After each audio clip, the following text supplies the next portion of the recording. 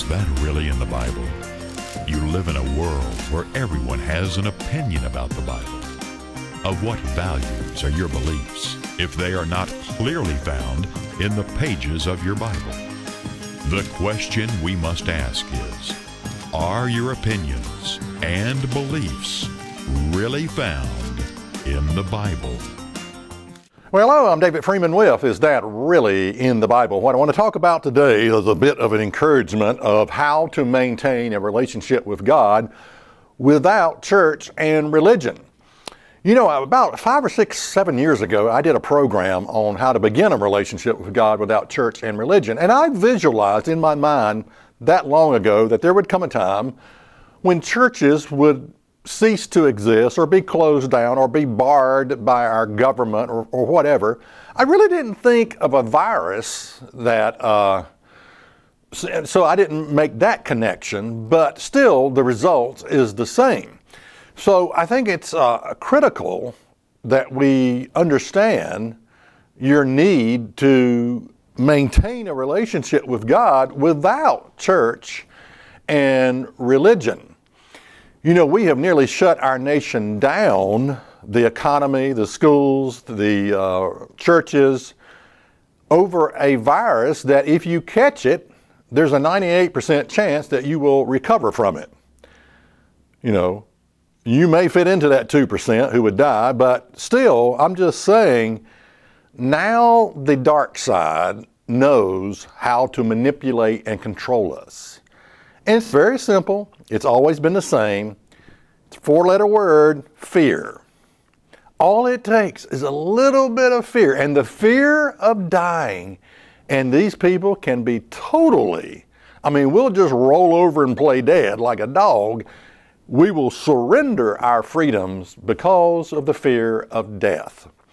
And it's fascinating to see this. It really is. And you know, the dark side, the evil side, wants global socialism.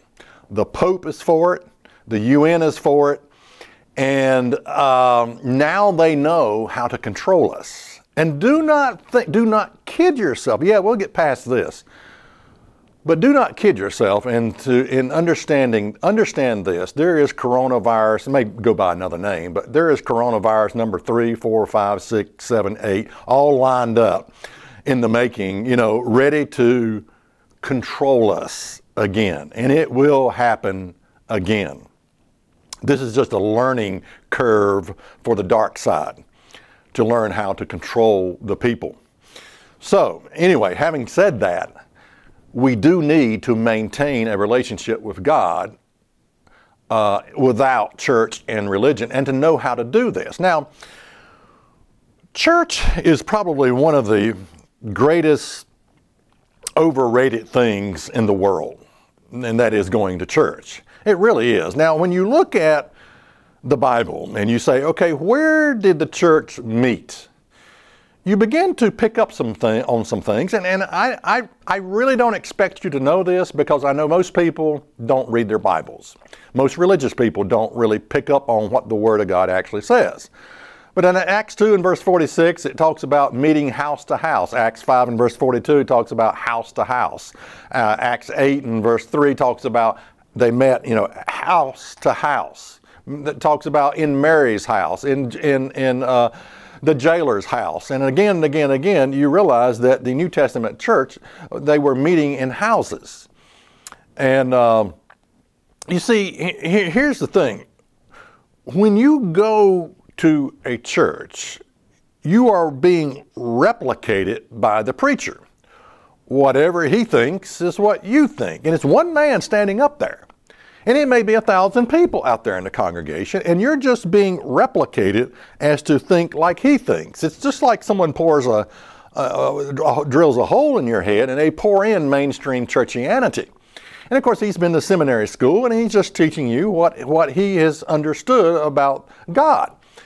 And most of us we don't crack open the Bible for ourselves. I actually think it would do you a world of good to have 3 or 4 people at your home studying the Word of God. You would be amazed to find out truth that's always been in the Bible, but you never come across it.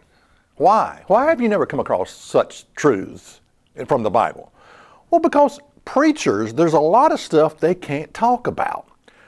There's a lot of areas that are totally off limits for preachers. They can't talk about instructions on how to keep the Sabbath. Why? Because they don't keep it. I mean, the Sabbath is the day of connectivity with God. It tells us how to connect with God Almighty. That's what the Sabbath is all about. But they can't go there because they don't honor God's Sabbath. They can't teach you about instructions on the holy days, which are all about Jesus Christ, because they don't keep the holy days. They can't teach you about the dietary laws, about personal health. I mean, you would think church would be a place that you could go to get spiritually healthy, but physically healthy also, and learn about the foods that God says is meant for human consumptions and the ones you should not be eating. But they can't go there because they don't keep the dietary laws. Listen, 60 to 70% of the Bible is totally off limits to preachers. And yet you're sitting there smiling and nodding your head, and you're just mimicking what he tells you. Yeah, home study groups would be a wonderful thing for you to do and to get involved in and just learn from the Word of God. Preachers, they can't go to the Old Testament laws that tell you how to make your life work. They can't go there because they've got a theology that says the law's been abolished, been nailed to the cross, has been fulfilled, it's been done away with. So, you know, I said 60 to 70%. It may be more like 90%. They can't talk about it. They can't preach about it. All you're going to hear is the same old pablum of Jesus loves me, this I know, for the Bible tells me so. And beyond that, you're not going to get a lot, okay? You're not going to get... So imagine what would happen if you actually blew the dust off your Bible, open it up, and in a home study group or maybe a few other people over, you begin to study the Word of God. It could change your life. It could absolutely change your life. So I'm talking about how to maintain a relationship with God without church and religion. Now, like I said, church is the most overrated event out there. It really is. And I want to ask you a question. Would God ever tell us not to go to church? Now, here we are in the middle of what they call an epidemic, you know, again, even if you catch the virus, 98% recover from it, but here we are living in fear, and we can't go to church, whatever. But would God ever tell us not to go to church? Now that's forget doing, okay, the government recommendation. I mean, I think it's probably a good thing that we don't want to spread our germs around. So social distancing, I mean, I've been doing that for 57 years, all my life, and so it just comes natural to me what's going on. I don't even see any difference hardly in the way I'm living my life. But would God ever tell us not to go to church? Well, let's take a look at Isaiah 1 and verse 13. And I'm reading from the Message Bible, a little bit different translation here, but it says, "Quit your worship charades. I can't stand your trivial religious games. Monthly conferences, weekly Sabbaths, special meetings. I can't stand one more. Meetings for this, meetings for that. I hate them. You worn me out. I'm sick of your religion, while you go right on sinning." So God comes along and says, look, quit church. Quit it. Why? Because you keep right on sinning. Now, what does this mean? You keep right on sinning. Well, let me explain it to you. A fellow minister of mine was telling this story several years ago about how that his business took and sent 3 of them to Myrtle Beach for an outing. It was a weekend golfing thing, and to show their appreciation to the workers. And it was my friend and 2 other religious guys. One kept a prayer journal. The other one was always singing religious songs, and so they were all 3 religious, okay, or at least fit into that category, or at least 2 of them were a wannabe Christian. But anyway, and they get to Myrtle Beach, and once they get to the beach, the other 2 guys, it was imperative that they go to one of these gentlemen's clubs. Now, I don't know why they call them gentlemen's club. They ought to call them men whore clubs, but that's what they are, you know. But gentlemen's clubs, you know. And they asked my friend. They said, do you want to go? He said, no, I'm not going. I said, I'm a married man. And they said, we are too. And so they go to, the two of them go to a gentleman's club. Now, I was just wondering, I thought, how can you call yourself a Christian and go to a gentleman's club? And it was really tormenting me, you know, the question. And finally, someone helped me understand it. They said, David, get real. Said, this is what's going on. Yeah, they call themselves Christian, but said what they'll do is they'll go to church next Sunday and they'll ask for forgiveness. And everything clicked, and I thought, well, that's it. That's it. Of course that's it. It's a life of sin and confess, sin and confess. I'll just go and ask for, I know this is wrong, but I'm going to do it anyway. And I'll confess it next Sunday. And God says, quit your worship charades. I can't stand your religion because you go right on sinning. Now, if you sin, you are supposed to confess your sins. But my point is this, the real Christian life is about victory over sin. That's what it's about. It's not about living the rest of your life until you're 95 years old, just confessing, sinning and confessing the same old sin over and over again. That's not victory, you see. So God says, look, quit your worship charades. I can't stomach your church going. Continuing on, Isaiah 1 and verse 15, when you put on your next prayer performance, I'll be looking the other way. I love that. Your prayer performance, hands up in the air, praising Jesus. Yes, I'll be looking the other way. No matter how long or loud or often you pray, I'll not be listening. And do you know why? Because you've been tearing people to pieces, and your hands are bloody. I got to thinking, you know, what does that mean? Our hands are bloody. You know, and you can look this up on worldometer.info about the total deaths from January 1st to March 25th. Coronavirus deaths was 21,297. 21,297. The deaths from abortion has been 9,900,702. So when God talks about your hands are defiled with blood, you got blood on your hands, maybe it's a reference to, you know, abortion. And you compare that to the deaths by the coronavirus, there really is no comparison. You know, we are such a hypocritical nation, but we're living in fear because, oh no, I might be the one that has to die. I might catch this and die. You know, I mean, what's wrong with you dying? Do you not have any faith that God can resurrect you from the dead? So what if you do die? You know, how big a deal is that? I mean, you don't have to worry about paying taxes. You don't have to worry about your children. A lot you don't have to worry about when you die. But, you know, it's just, just absolute fear. Absolute fear. And boy, have they learned how to control us. A learning curve for the dark side. You know, education, when you learn stuff about people, you learn how to control them, you know. And this has really been a learning experience for the dark side. Okay, I already covered that. But anyway, talking about how to maintain a relationship with God without church and religion. Now, I said that church was one of the most overrated events out there. What was Adam and Eve's religion? Let's go here for a moment. Did they read, you know, a creed every Sunday? Did they, you know, our Father in heaven, hallowed be thy name, thy kingdom come, you know, did they recite that all together every Sabbath day or whatever? No, I doubt it. Did they read the Athanasian Creed? I want to read to you. This is from the Catholic Church. This will blow your mind right here, the Athanasian Creed. You can look it up on the internet. It says, whosoever will be saved before all things, it is necessary that he hold the Catholic faith. Okay, in order to be saved, you got to hold the Catholic faith. Man, sort of a biased opinion there. Which faith, except everyone do keep whole and undefiled, without doubt he shall perish everlasting. Everlasting, that's a long time. And the Catholic faith is this, that we worship one God in Trinity and Trinity in unity, neither confounding the person nor dividing the substance.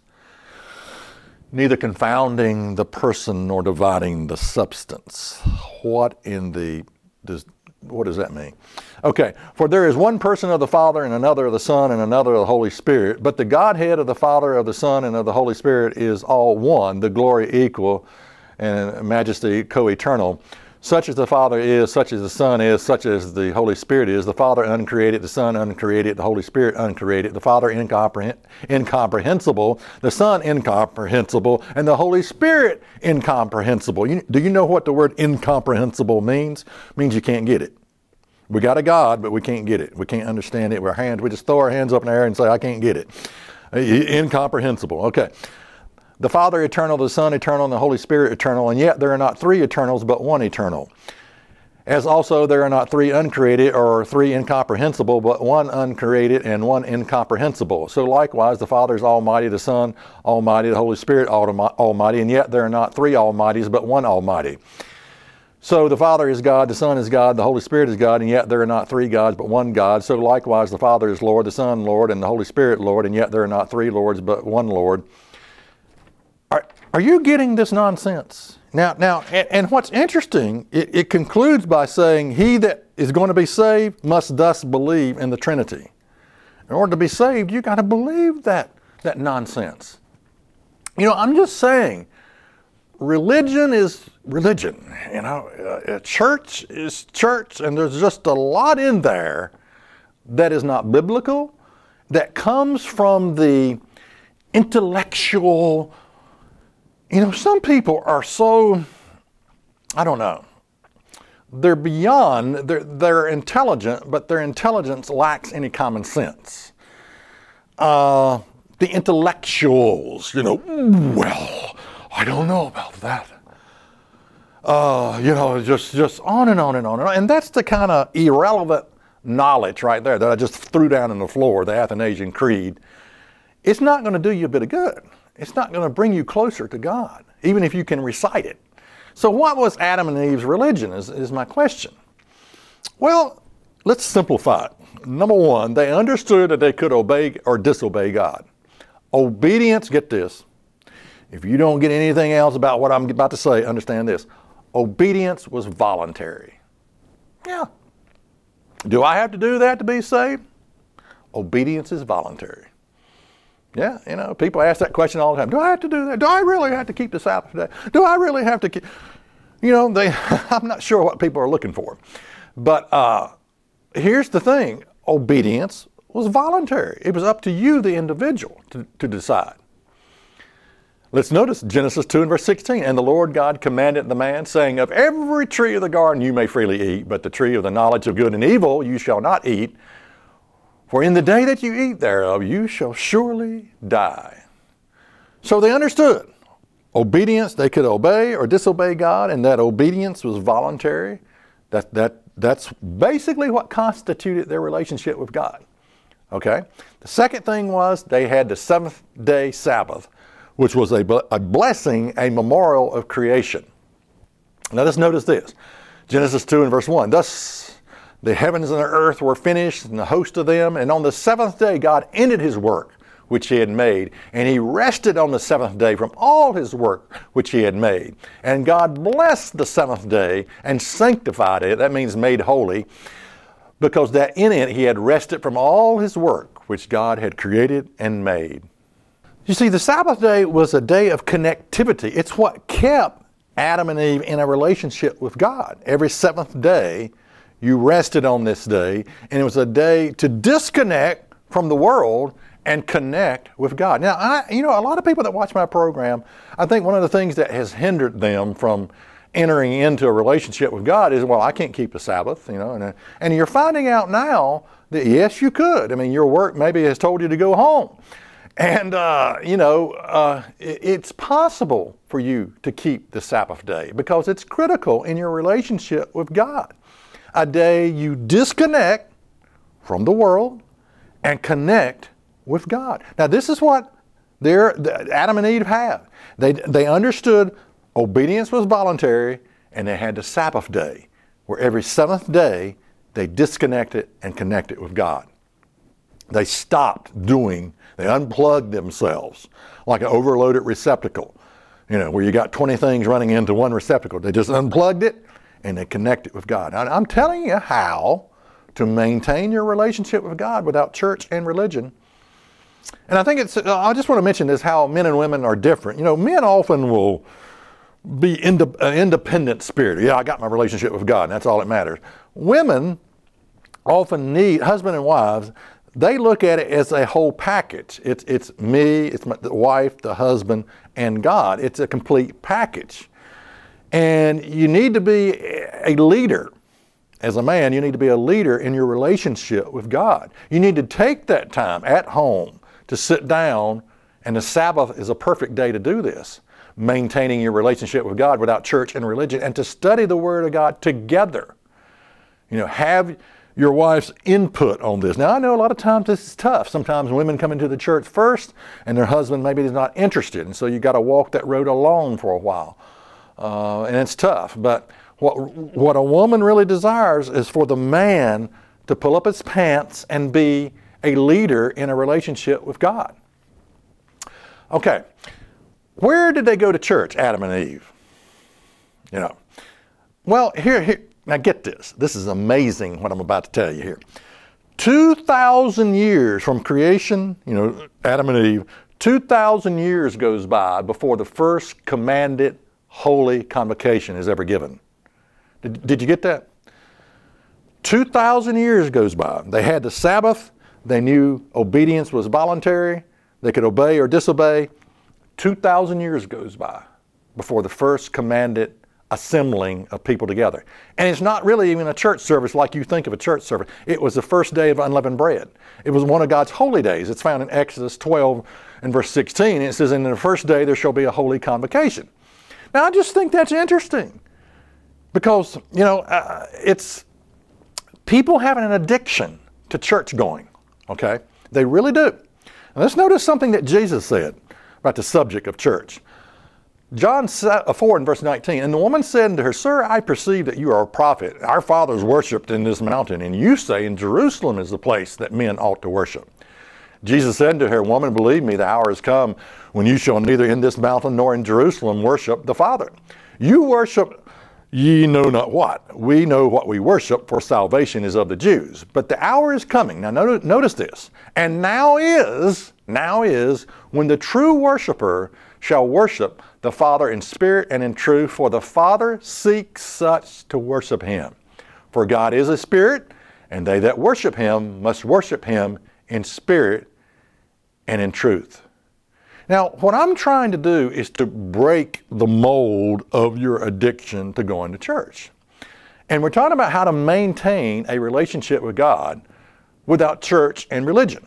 And Jesus says you need two things. You need truth and you need the Spirit of God. Now, I want to offer you something here that is critical on how to receive the Spirit of God. That's the title of it. How to receive the Spirit of God. Should you be baptized is another free offer. And baptism counseling, what you should have known before being baptized. I will send this to you free of charge. It's yours for the asking, because you have got to, in order to truly understand God, you've got to have the Holy Spirit of God. Now, here's the thing. Let me explain something to you here. Let me just give you a little analogy here. If I told you you need to keep the dietary laws, the food laws of God for your personal health. Now, get this. You're already keeping about 85% of those dietary laws. You don't eat snakes and cats and bats and rats, and there's a lot you don't eat, vultures. You're already keeping 85% of the dietary laws. But if I told you you need to keep them all, which includes some more animals that Americans like to eat, but they're scavengers, they're not fit for human consumption. If I tell you that, probably you're going to lack the conviction to do anything about it. You may agree with me, you may not agree with me, but you're going to say, I can't do that. That's too hard. I don't want to do that, or whatever. This is where the Spirit of God comes in at. You see, the Spirit of God will lead you into all truth. You don't have to get everything right before receiving the Spirit of God. You don't have to have all of your doctrines and being obedience to this and that. The Spirit enhances and will give you the conviction to do the right thing. That's why this publication is so critical. How to receive the Spirit of God, should you be baptized, and what you should have known before being baptized. This is an audio, a couple CDs in there. And it's critical information because in a true relationship with God, you've got to have the leadership of the Holy Spirit in your life. When you have the leadership of the Holy Spirit, it doesn't matter if every church across the land shuts down. Church is like dessert. It really is. I mean, it's fun. We enjoy the fellowship. We enjoy the pick-me-up pep rally message, a short little message, makes me feel good for another 6 days. We enjoy that. But it's not necessary for you to stay alive. It's not necessary for you to maintain a relationship with God, you see.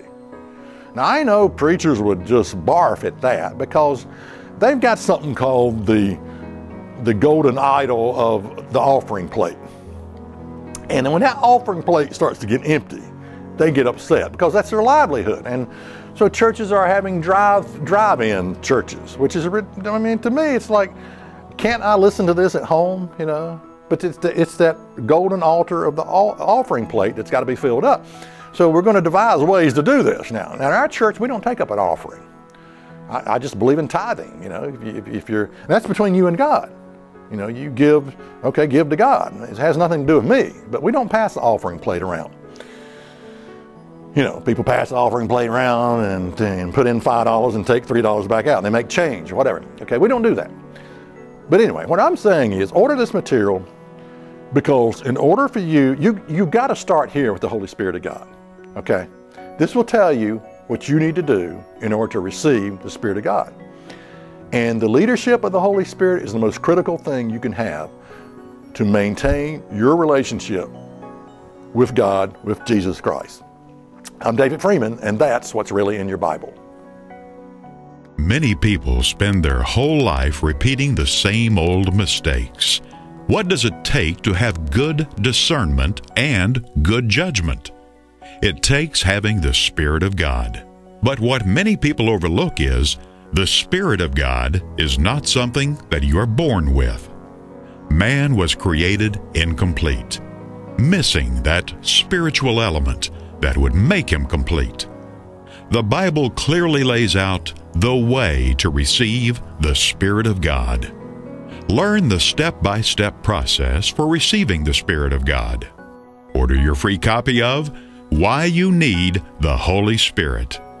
Order by writing to Church of God, Rocky Mount, 27 Brookledge Lane, Rocky Mount, Virginia, 24151. That's Church of God, Rocky Mount, 27 Brookledge Lane, Rocky Mount, Virginia, 24151. Also, visit us on the web at isthatreallyinthebible.org.